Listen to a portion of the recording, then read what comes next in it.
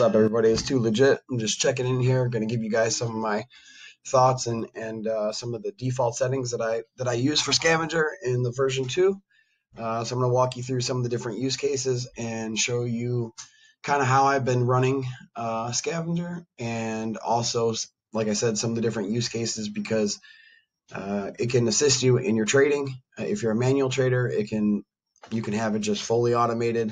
But again, you have to remember that it doesn't matter what software you use, you always need to manage and check it. There is no such thing as a fully automated system. If anybody says that, they're teaching you wrong. So let's just walk through some of my kind of default. I'll give you a range. So for example, I'll give you a range of settings and kind of why I'm doing the way I'm doing. But again, I'm still testing a lot of this, like a lot of you are, because there's so many different ways that you can use it or run the bot. So for example, contract adjustment, I typically use anywhere between 0.8 to 1.2%. I also run it on 3x leverage. The reason I choose to use 3x leverage is because it's kind of like a natural stop loss. I don't have to put in a stop loss, and for a market making bot, to be honest, it's not really something that you want to do. But of course, everybody trades or uses the Scavenger how they want, so we wanted to make sure that you guys had the option for a stop loss. But like I said, I use 3x for a natural stop loss, and but going through again, so 0.8 to 1.2% I like to use, but I'm using 1% in this example. Max position, I would suggest to stay somewhere between 55 to 65%. Obviously, you see 67 here. I'm depending on how aggressive you are and your risk tolerance, you can go higher. But I think keeping a cushion for your balance is key for risk management. I would go no higher than 75% ever. The only time I would ever go higher is if I was going to be putting in more capital into one of your bots, long or short. So that's basically what I do there. The trailing stop loss, I don't use this. I kind of know manually when I want to get in and out. I have targets set based on technical analysis. However, I am open to any suggestions, or if you guys have found something that is really good or useful with this, let me know. Just post it in the lounge or wherever. But I have not used this, and I have not tested with it. The take profit, I have found, I've done testing from $8 all the way to $50. I think one of the sweet spots that I found effective was around 30 to 35. But right now I'm trying to see in the middle. So 10 is too small. I'm missing out on profits. Anything past 35, 40-ish, you start to miss opportunities to get out quick. So right now I'm kind of just trying to test around the 20 area, but I have found around 30 to 33-ish to be kind of a good number. Again, I've only had a couple like a month or two of testing with the take profit difference, but I will continue to see what happens with that and let you guys know. Going back, entry protection.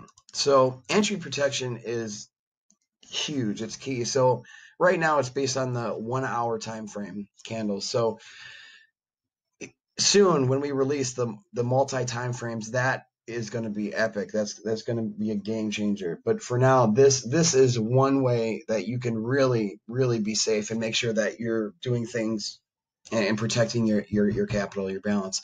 So I like to be, so in the long bot, I like to be anywhere between 65 to 85. Now you might be wondering, 85, that sounds a little high. So yeah, it's super conservative, but just remember that that's on the hourly. So the hourly can change like that. We've seen it a million times, but I typically run it around 65 to 75. That's kind of the area that I like. If I really want to be open, kind of when there's some good volatility, I'll go as low as maybe even 60. And I mean, I'm okay with that. But for now, 65, 70 is my preferred area. Prevent entry. This I unfortunately have not done this, and I need to. The Gnome Pro alerts is like game changing for putting together with this bot. You can use any indicator, but personally, I use Gnome Pro alerts. So that basically will allow you to get into start Scavenger upon getting a signal to buy, and once you have bought with your indicator or Gnome alerts or whatever, whatever indicators, it then will kick off the bot. So it's a really nice way to have alerts via TradingView, and then having Scavenger take over and do what it does best, and that's make money. So right now I'm not using it just because I'm a little bit lazy and testing so many different things. So I want to first get the other testing done, and then I'll start. I will end up using this with no alerts. Market change protection. So this one is a little tricky because being that it's on the hour, I have tested anywhere between 0.8 up to 1.8. If you have the market change too low, it might stop you from getting into positions when you might want to. So you gotta find a sweet spot that you're comfortable with. But to me, being that everything is based on the hour candle or the hour time frame, I like to be anywhere between 1.2 to 1.8. I'm at 1.5 right now for this testing for this week, and the reason why is if the market moves 1.5% within the hour, I know that I don't want to really buy. I want to wait till the market calms down and starts to consolidate. The smart channel. The smart channel I've recently been testing more lately, but just to give you some basic math on how I do it, on 3x, well, this would apply for any leverage amount. You take the total amount of contracts that you can buy with your whole balance, and you take 25%. So that's what I do. I take 25% of the total amount of contracts I can use on my total balance, and then I use that for my total contract amount limit. So, and then for the boundary, what I've tested anywhere between 80 to 200. When there's low volatility and low volume, it's super important to not build up too big of a position. So that's why I choose the 25%. And I would even say maybe 10% or 15% would probably be even better. And the reason is we've seen this time and time again, guys. And girls. Let's remember that there could be no volume, and we could just be going sideways in a chop zone for weeks, a month, 2 months, and then if you build up a position too big, boom, you're going to hit and get liquidated. So, or liquidated or stopped out, either one. So it's important that you look back in the charts. And what I found that the average chop zone, or when there's low volume, low volatility, I have found the range around between $80 to $200 is the fluctuation where the market kind of bounces up and down when there's really no buyers and sellers. So right now I like 100. It's right in the middle. But I even probably would say 125, 150.